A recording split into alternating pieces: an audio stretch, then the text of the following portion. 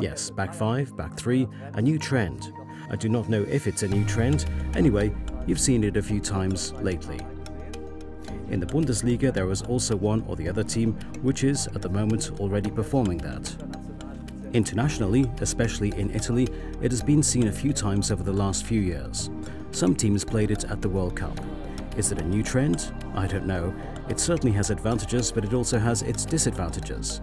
I'll come back to it soon. I would not necessarily, and many coaches do so, now jump on this trend immediately. I mean, you can always counter an argument that we say we've become world champion with a back 4. Our final opponent also played back 4. One can also argue against it. The Dutch have become third with a back 5. Would you have done that with a back 4? Question mark. It's hypothetical. I do not know. Has advantages, has disadvantages. I would like to briefly introduce these here also. The advantages of a back 5. Logically, you have one player more in the back. In the back row, I have one more player. That's an advantage. I also have a player more in my defensive center. It is compact in the back row, and that is often. I think yes, for many teams the reason why they are playing with it at the moment, experiment, because very often they like to open the play with 3 players. And the opening of the game out of this, in quotes, back 3 is of course then relatively easy. Disadvantages, you can see it. If I have one less behind, one more, I miss one in front. Then if I want to defend aggressively, I would like to play high pressing, one player less, and I really miss that. That's why I think if you play with a back 5, you probably automatically play a bit deeper. There are certainly exceptions. It always depends on the quality of the players, on the quality of the opponent, but in most cases, this player is missing in front of the ball in order to play pressing in the opponent's half very high. The outside players, we may know that from the early days of the 3-5-2 system, which then had to play on the line, on the side.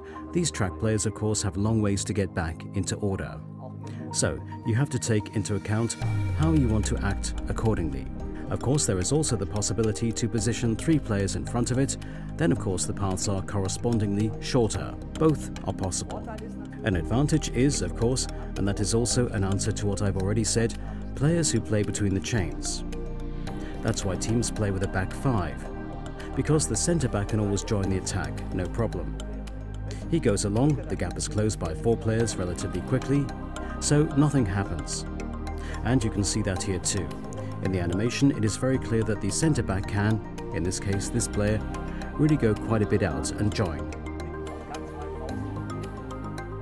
Because behind it is a nice hole. I mean, if there would cross a player into this space, the hole is not open, he occupies the room, nothing happens. So there, and that's what you've seen internationally, that the strikers are being followed 10 to 15 yards, that even a centre-back in the position can go along. You can afford that, it's not a problem at all, and it's a possible answer to players between the chains. I simply have more compactness in the rear area. That's certainly an advantage. When defending on the wing, I have the opportunity, as you can see here, to double well, to attack well, to create 2-on-1 situations, and of course here, if this opponent really goes through in the middle, always compactness.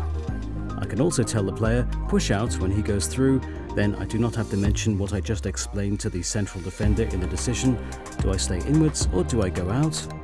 Since he can get out because I still have enough players in the middle who then take over the strikers accordingly, and as a rule there are then 3 tall players who play there in the defensive centre, usually that's the case.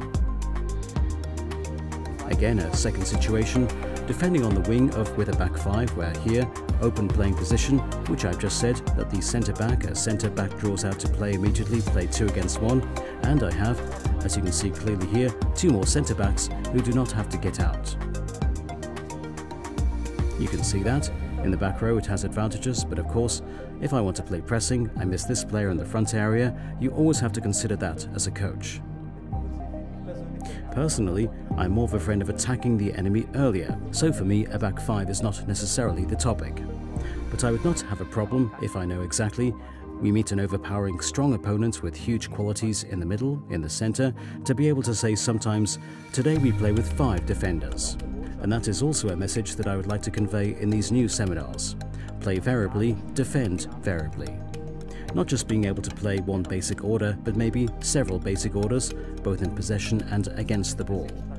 Having a pressing strategy in mind, but also vary and adapt it. And that, I think, is a very, very important point.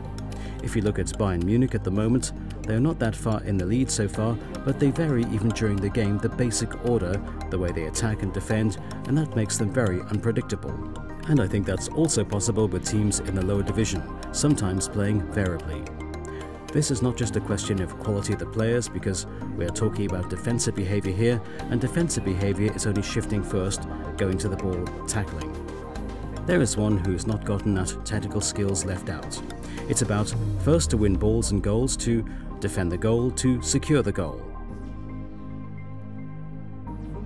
A back five, that's clear again. I do not want to conceal that now. Again, very briefly, I have of course certain offensive options which I've just hinted at. You can clearly see it here, forming a dynamic back three in the build-up, which is playing clear a second centre-back with solutions here on the ball side. This is how it is done today in today's professional football, as you see it very often. Teams in the build-up that form that back three. Of course, different than here in the picture, here they are already three.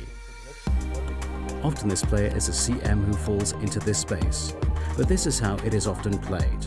A CM has the ball, starts a dribbling as seen here, trying to bring the two strikers in a pressure situation that at some point a striker attacks.